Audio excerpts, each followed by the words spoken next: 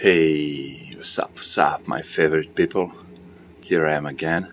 This time I'm gonna make one short review on one Sony, I don't know, basic double cassette deck with Dolby S. I think the most important thing on this deck would be Dolby S. Yeah, it says here the big letters. Dolby S, and then we have it here, BC and S, together with MPX filter, of course. We could choose direction mode. There is one also very important button, auto calibration.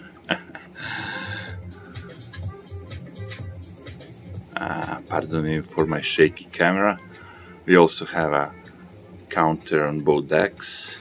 You can reset or memory, use memory button. There are also automatic memory search function, which means that you can choose any track on the cassette tape, but this time I'm recording some DJ mix, so there is no use for automatic music search. So yeah, but since I'm recording, it's kinda stupid. I have to stop it because I have to demonstrate a couple of things. Should I? Yeah. Before I do that, the model is TC-WR635S. S is probably Dolby S. Both are auto reverse with Dolby S with 2 motor transport. You only have option to, when you are recording, to select your level and balance, and the calibration will be set up by microcomputer. Yeah, we could say that. How that goes? So we need to put some new tape because deck is somehow able to recognize the tape that you calibrated. See this? The cal. C-A-L. It's on because this cassette tape is already calibrated. Somehow it will recognize the tape. I mean, probably the type of the tape. So what would happen if I, let me see, put some other tape? This is different, still Sony HF. Calibration is still on. I believe that the deck would recognize the calibration for the type of the tape. Like if it's normal, then it's gonna memorize it. If you're using the same kind of tape, like, you don't have to calibrate all the time. But no, I want to calibrate for every single tape. So this time I'm gonna use the Sony HF. The simple press of auto calibration button will bring the New York sound. No, that's not what we needed. We'll bring this calibration, let's say, display, and then you have to press pause. Then it will start. It will rewind the tape a little bit. It will record some noise on it.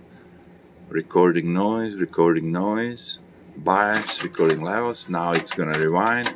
Now it's gonna play and check those levels, and if everything is fine, after everything is fine, it will display the CAL on display. So everything is fine. All you have to do is to press record to select your level. Select what you're gonna, noise reduction, if it's gonna be Dolby, B, C or S. As you can see, I'm going full Monty here, Dolby S. So I'm gonna reset this. I'm gonna press pause and record it. Then we have chance to rewind it and play it back. Then we can see if this deck is recording any good. Okay, that will be enough.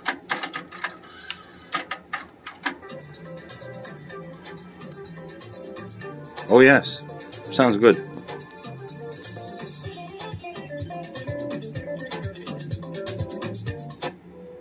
I mean, you know, look the previous recording. You can't even hear it. It's some old tape, of course. If I put some brand new chrome tape, of course, the result would be much better. Why don't you do that? I don't know. I really don't know. Where's my chrome tape? Any chrome tape? Ah, there is one here. Look this. Axle 2. Let's go on B side.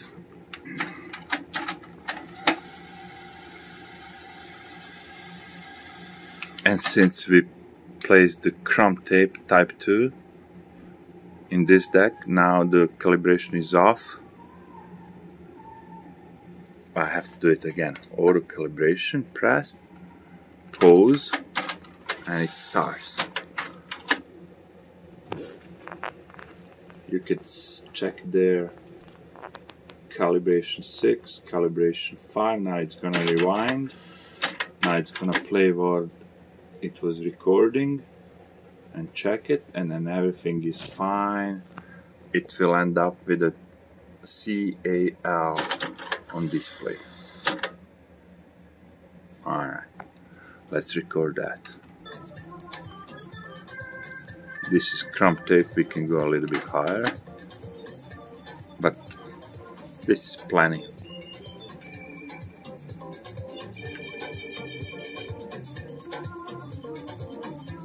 Of course, Dolby S chrome tape, recently calibrated.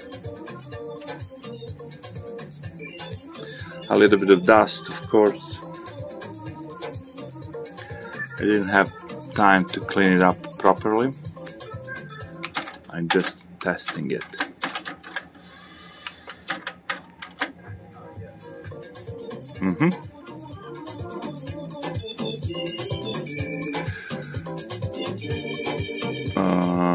What's very interesting is I'm not so much familiar with Dolby S. I basically gave up on decks at that time. I used digital audio tape, DAT, something like this.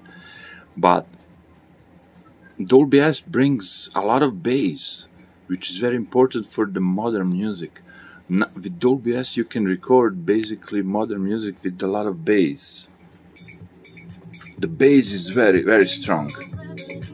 Don't get me wrong, the details are also there, but you cannot expect too much from the, you know, basic Dolby S SONY double deck.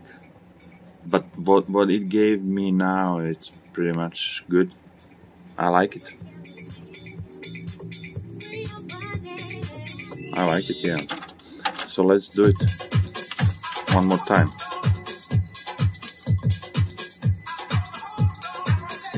Now I'm bringing it on 4 decibels. Picks are getting into red. Short recording, let's check it. Yeah, it's there. So I am satisfied with all the calibration.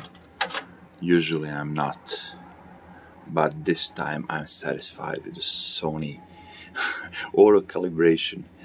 I have to mention that I replaced all 4 belts on this cassette deck, and that's a video that maybe some of you already seen.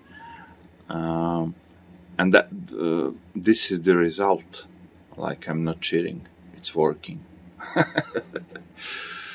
Yeah, and if I have some, oh my god, New York's noise is crazy.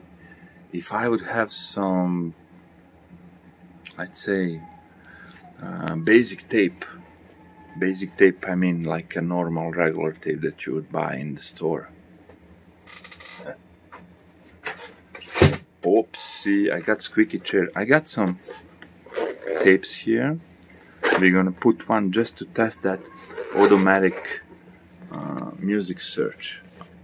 You see, That's what some people would use, because if you want to skip on some other track, that's useful. Let's see if it's gonna work with some original tape. And my radiator is starting to this time we're gonna turn the noise reduction and we're gonna put in, you see, you can find the third track. Let's see, that's what important is. Fourth, second, seventh, next track. It's working. I mean, it should work. While we are waiting, the radiator is hissing the sound. The building is 100-year-old, so bear with me.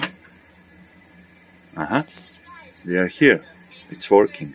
He was a famous trumpet man from out Chicago way. Yeah, what about it? Well, I like the song.